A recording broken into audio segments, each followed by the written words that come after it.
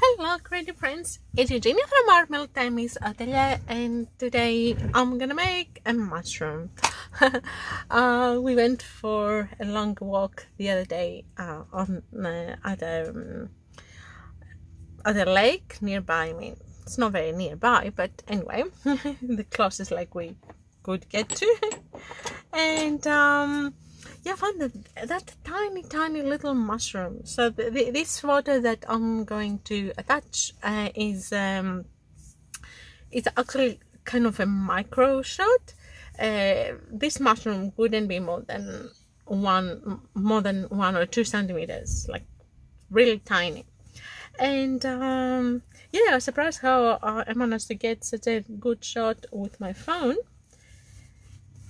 And I really liked it. The light and the shadows, they're just perfect, and the surrounding is blurry, so we can use some bokeh techniques and some loose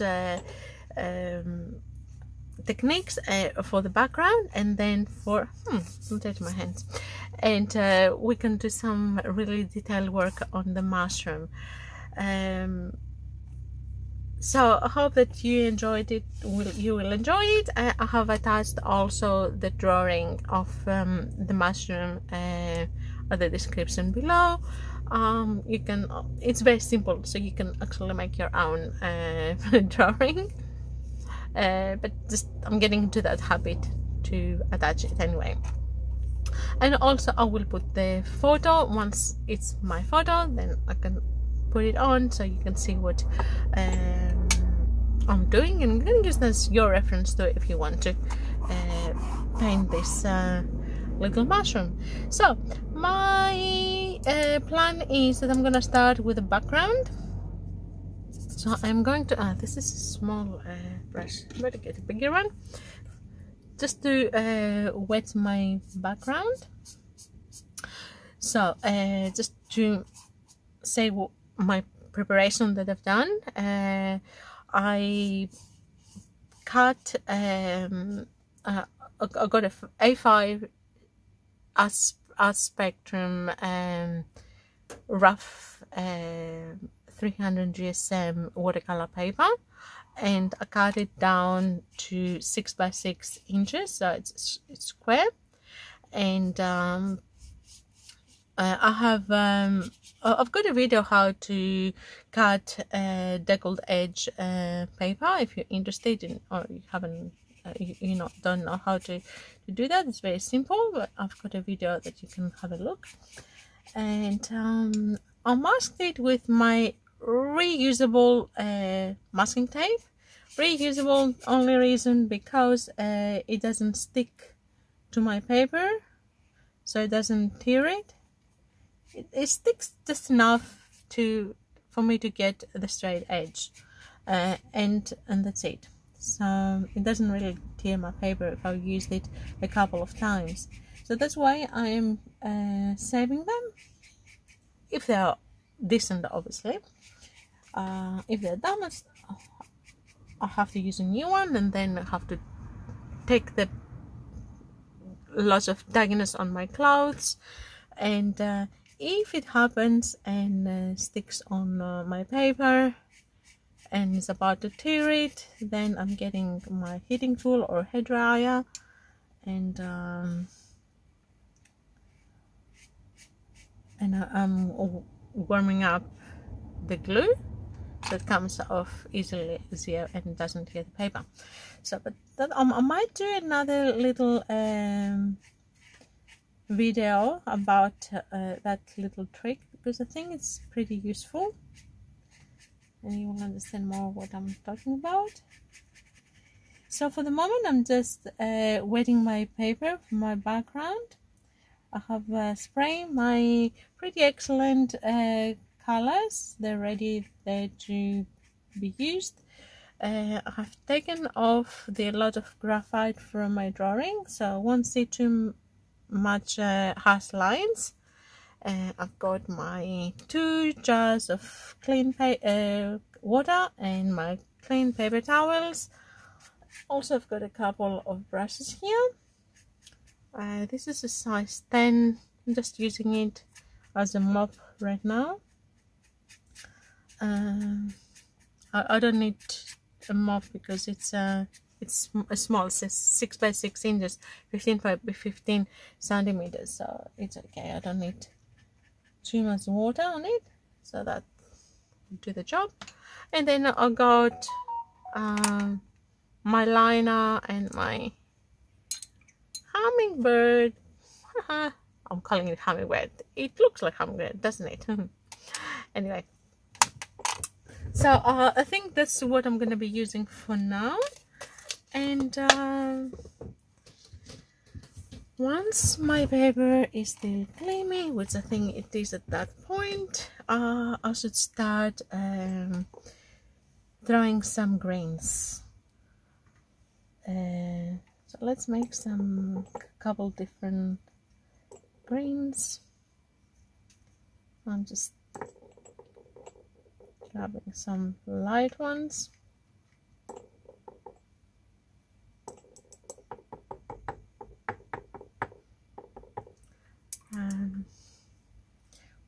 We'll just need just a few different kind of grains.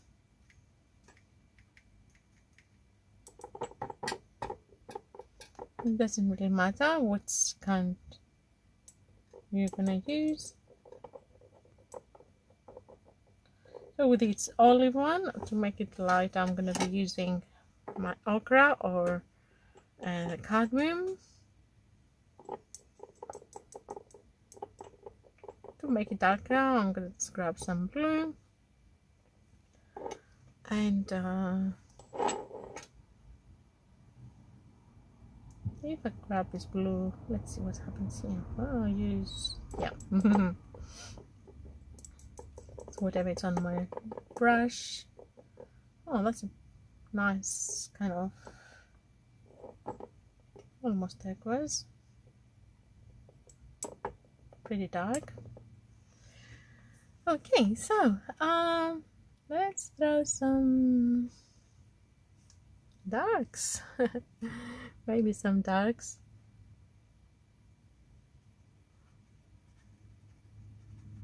Oh, that's a nice color.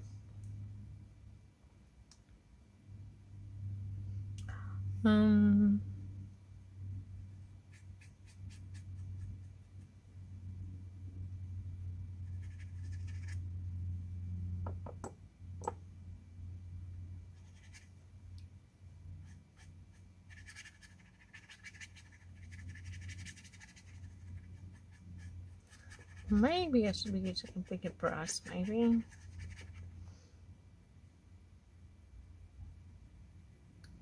Okay, I'm going to keep my my mushroom.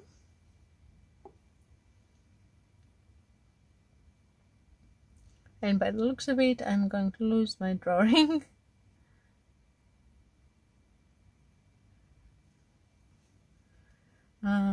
The good thing is that I have taken a photo of it of my drawing to put it on the description for you guys. So if I lose it, it doesn't matter. There we go. I can find it. I have it. I can follow my my lines. Only because I didn't really copy exactly the lines of the grass on the photo. I just done a little bit a little bit of my kind of movement. I will see though.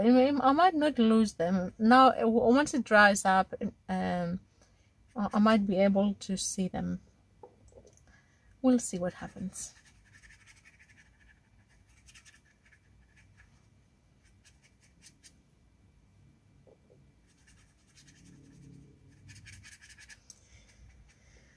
Yeah, better be not that stubborn, and I should just use a bigger brush to make my life easier.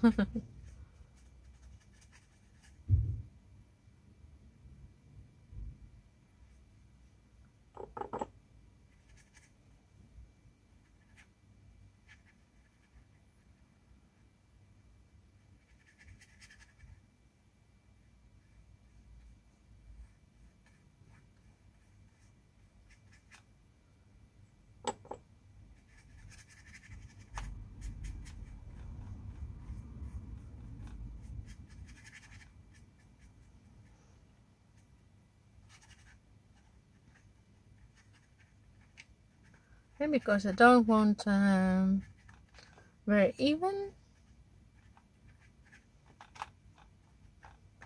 I'm just going in and just, now that it's kind of half wet, half dry, I'm just creating some patches with my big brush.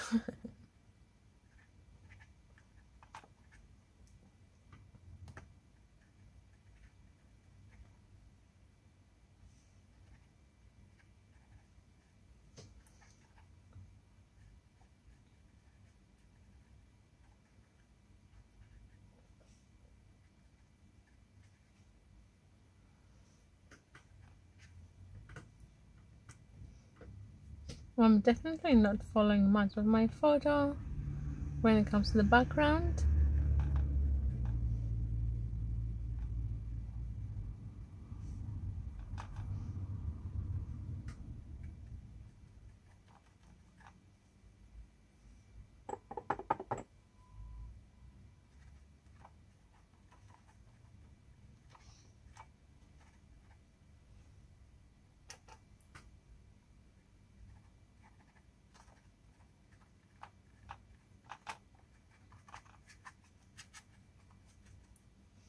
Yeah, definitely some browns.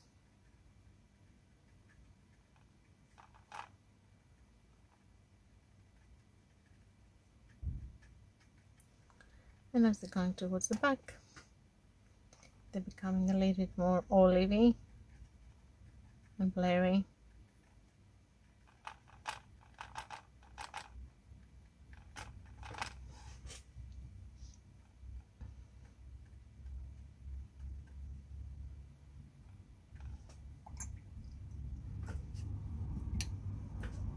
I'm just thinking, how about if I use this fan brush? Would it create any texture? Maybe not.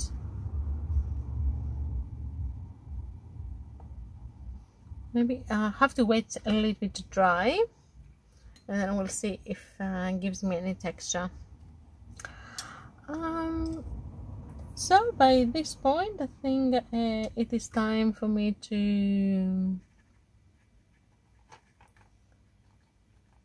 let it dry, see how it will settle, and then I will come back to continue with the rest of the grass, and we'll start the mushroom. The mushroom I will leave it right at the end.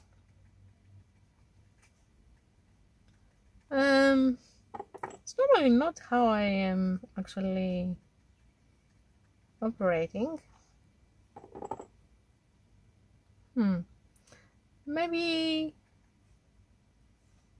some dries now. I will start the mushroom too.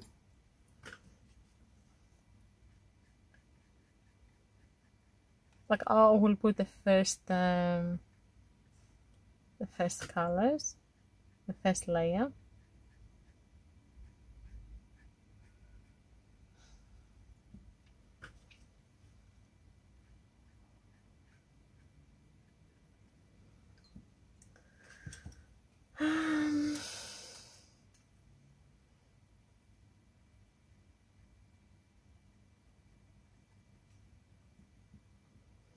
Maybe I should keep some kind of just a little bit bokeh technique. Just take off a little bit paint here and there when it gets a little bit boring.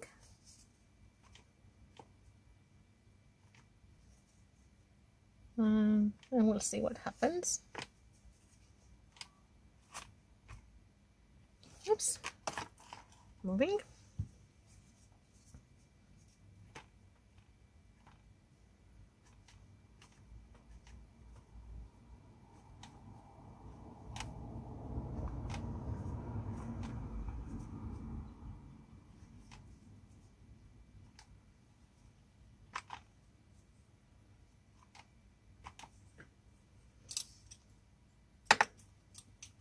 And let's check now if this idea there's anything here that I had with this fan brush.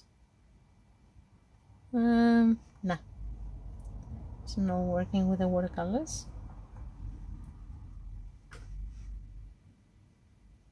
Oh.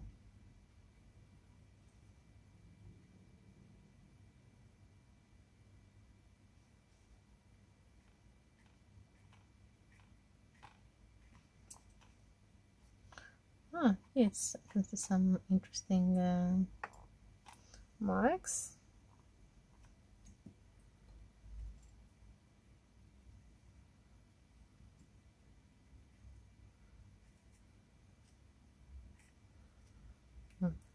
This one I didn't really like. Not that. They will kind of mix up after.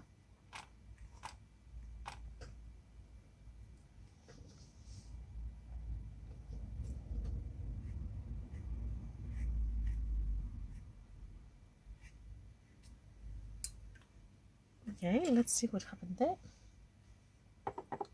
Greens.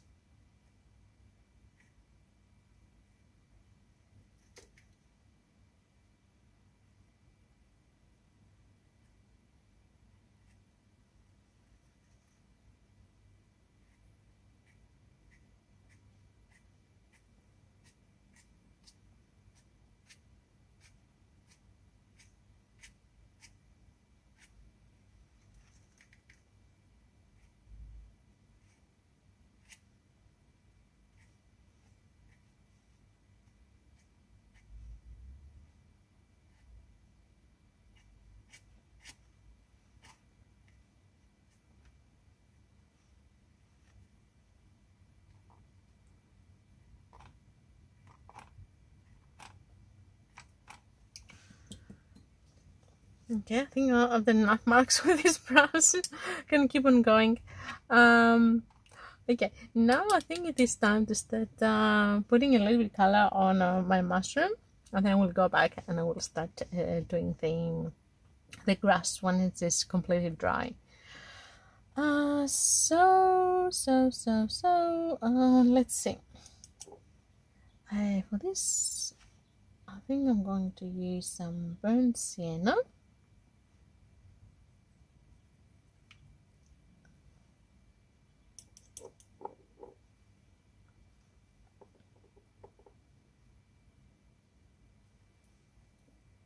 Burnt sienna and some cadmium orange. Probably I should put a bit more, or even some what's that, cadmium red or vermilion.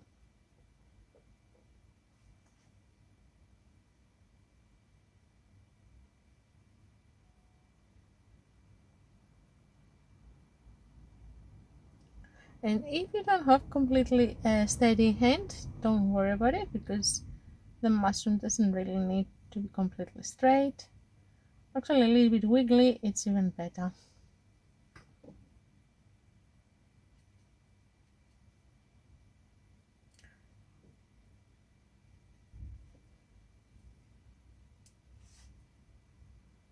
So I'm painting wet on dry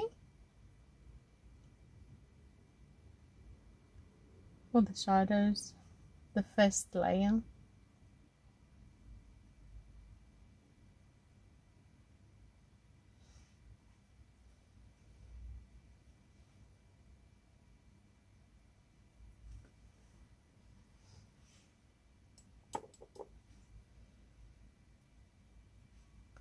And as we're going into the brighter areas, we're working mainly with the cadmium orange.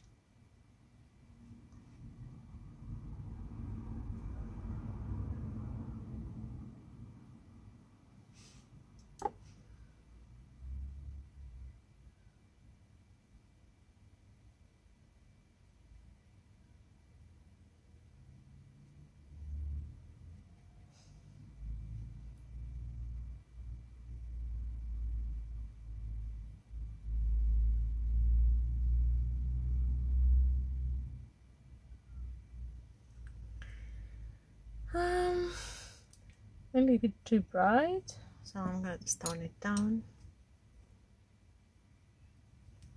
Don't leave it to dry in that way.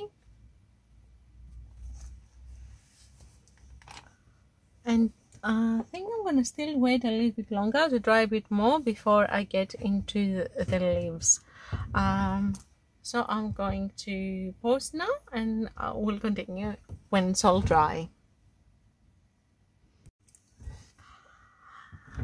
Okay, because it hasn't dried yet, but because I can't help myself to stop painting, I can't stop painting, so I decided to work a little bit on the mushroom, and that's why now I came back. So I'm just adding some cadmium orange on the light areas of the mushroom, and also a bit out on its feet. So that gives the glow, like a little glazing on top. And on the dark side of the mushroom, I added some more burnt sienna and some burnt ombre. And now I'm gonna go and add some cadmium orange, just to unify.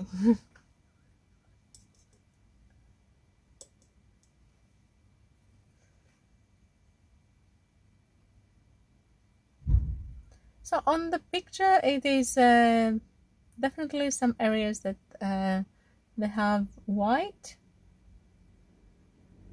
I'm tempting to cover them, but I shouldn't.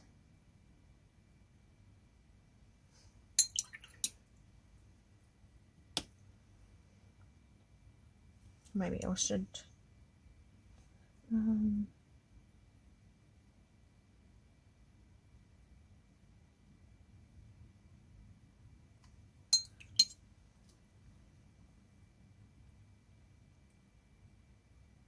Just do a little glazing like that with clear water on top, and so it's not so bright.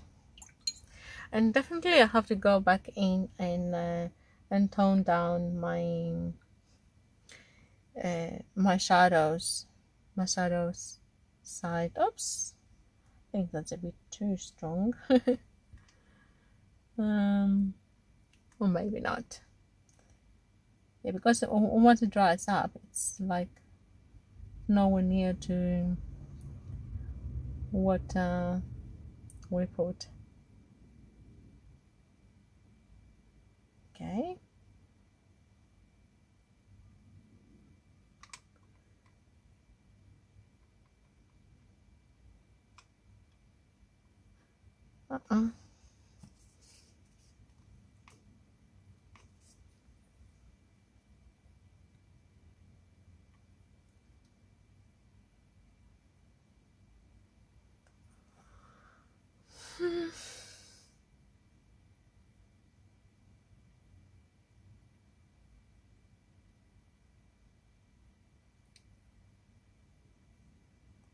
Just adding some very fine lines, the brighter areas.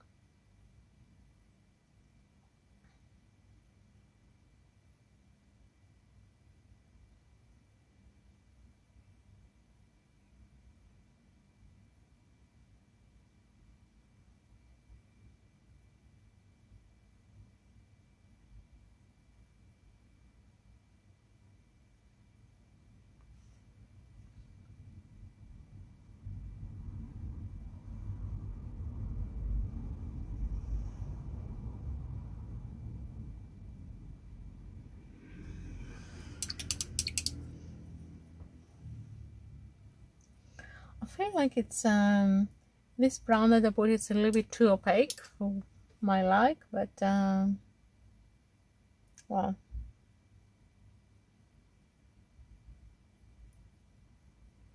that's what came up now.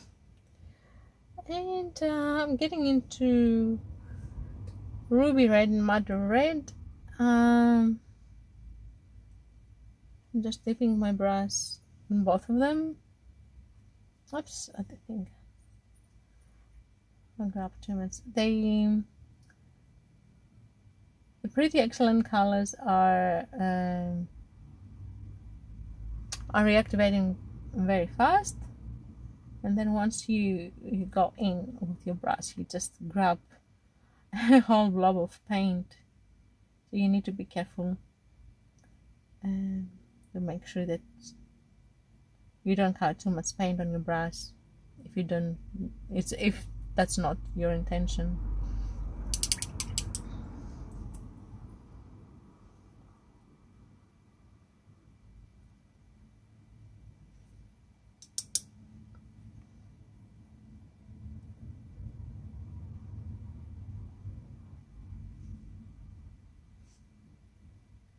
Yeah, and that little tint of madder red, I think it's great.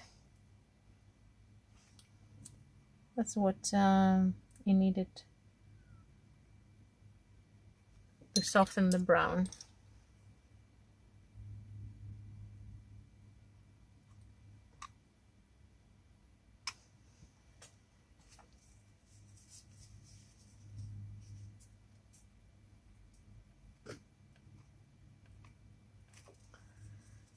And we're going to go and take off a little bit of color with our napkin.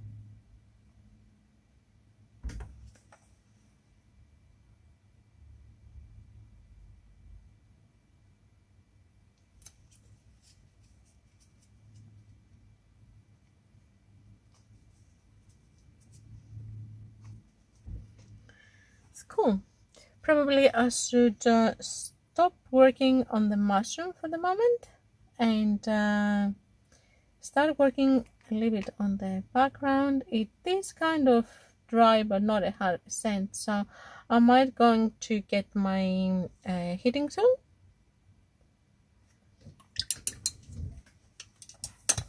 and I'll be back in a second. Well, I'm going to put some music, otherwise you're going to hear the annoying noise of the heating tool, and then I will start painting the grass around it as it's been drawn. So yeah, I will put some music and I will be with you towards the end.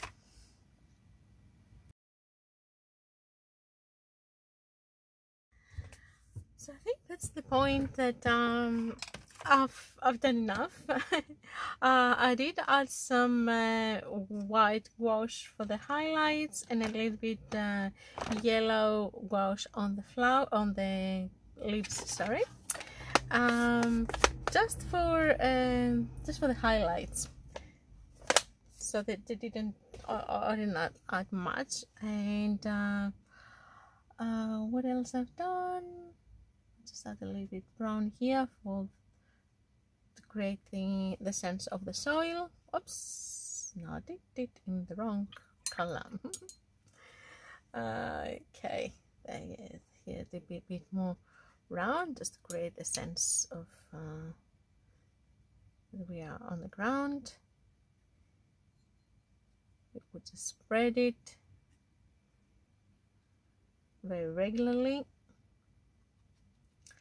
And I think that's about it. Yeah,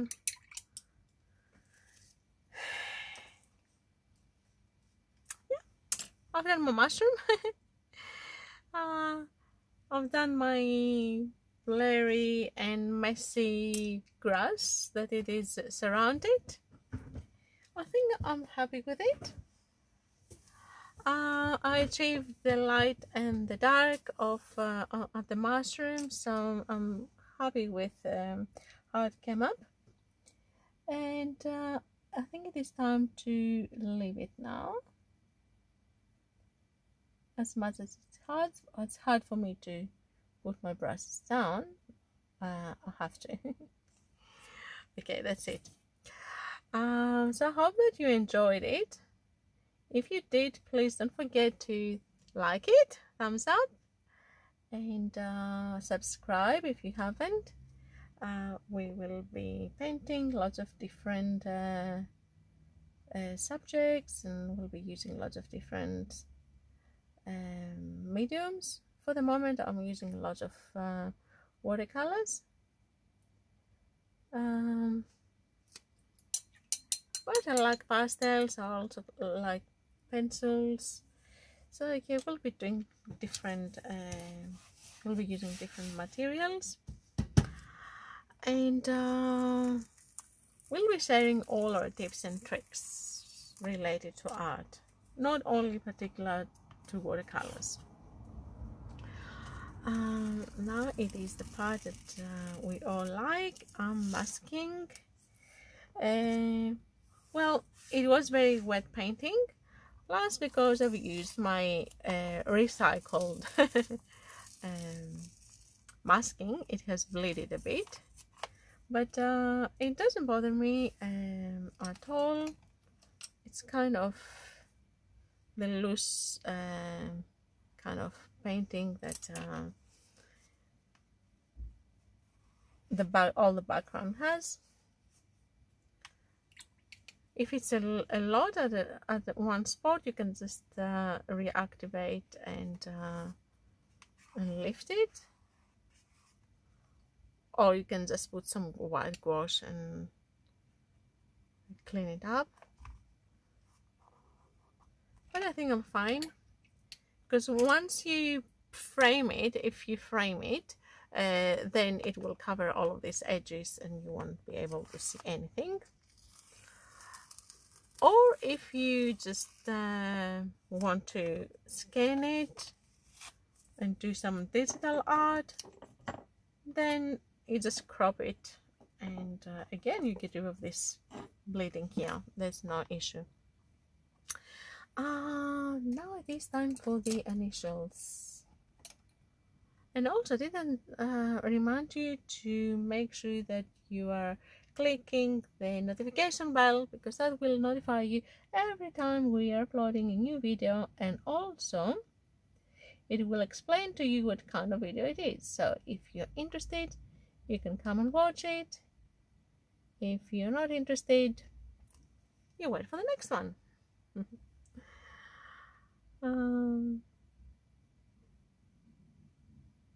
If you have a specific request, please feel free to put it down at the comments below, and I will try my best to fulfill it.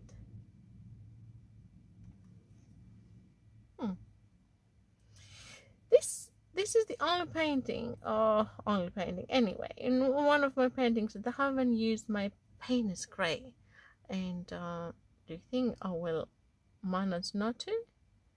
Let's put a little bit at the end. Yeah, and ruin my painting. What do you think? Sometimes, yeah, when we overwork it, we are ruining it. So we have to stop. Okay, brush done. That's it. Enough. Thank you so much for watching me. Hopefully we'll see you soon at my next video. Until then, be happy, be creative, and keep painting. Bye for now.